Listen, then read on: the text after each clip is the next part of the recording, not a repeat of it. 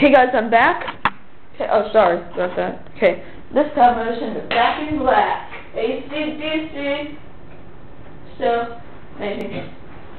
Okay, let's get back. Okay, now I'll need both of these little things. Okay, sorry. Okay, then but first you'll need both of these 2x2s, the white ones, or the. Now put them right on top of the stuff that you just did, like with the round thing at the very front. Okay, put it right on top of that. Then you'll get these, and space it away from that part, and make sure the inside of it is facing the outside like that. See? Make sure it's like that, or space it. Make sure it looks like that. Okay, you'll need both of these. Okay, place that. Okay, right in the middle of near the step that you just did. See? I know it's kind of a bad camera. Robert has a better one, but I have to work with this until I get one just like that.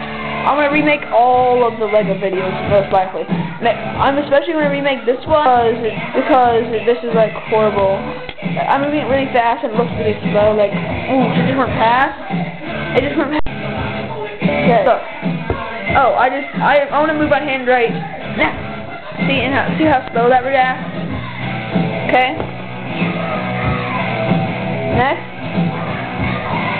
Next, you'll need your other 2x10 and put it on top, right on top of all that. It should go across evenly, just like that. Okay, just like that.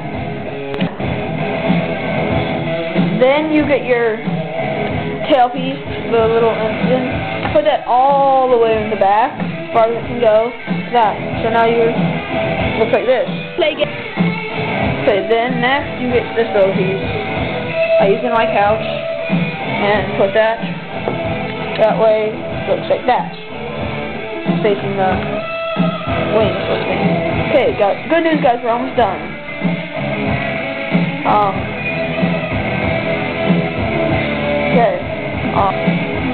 Okay. Now you'll just need these wing pieces. Put them on the top of the other wing pieces, and you can sort of see your plane. Now all we need is the propeller. Okay, I'm just going to aside for a little. Okay, first you'll need this, the little bowl-shaped thing with holes in it. Okay, then you get this, you need this, the little engine, the little round thing with the one top, that one, and the propeller. Okay, what you're going to do is put the propeller on the little rod, then put the one piece on the back. That way, when you hold it down, it can spin just like that. Yeah. Okay. Then you get the engine piece. Push that forward, and make sure it can still spin pretty good. Don't push it too tight or else it won't spin. Okay, like, see, that's about a centimeter apart for me. Then you put that, and then you get the other side of the rod and push it all the way through that, to the little middle piece. Then you finally spin that part of the rod